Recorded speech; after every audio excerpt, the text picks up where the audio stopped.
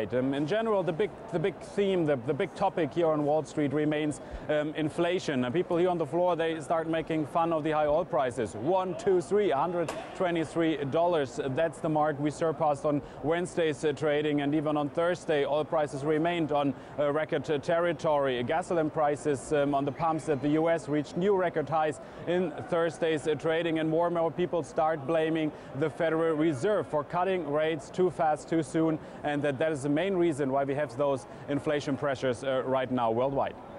Jens Kort at the New York Stock Exchange. Thanks for the update.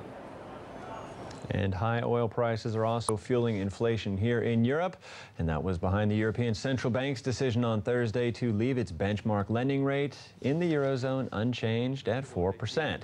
The head of the ECB, Jean-Claude Trichet, said inflation risk remains too strong and thus ruled out a loosening of monetary policy in Europe. The ECB's policy does stand in stark contrast to that of the U.S. Federal Reserve, which has cut interest rates numerous times in the past months. So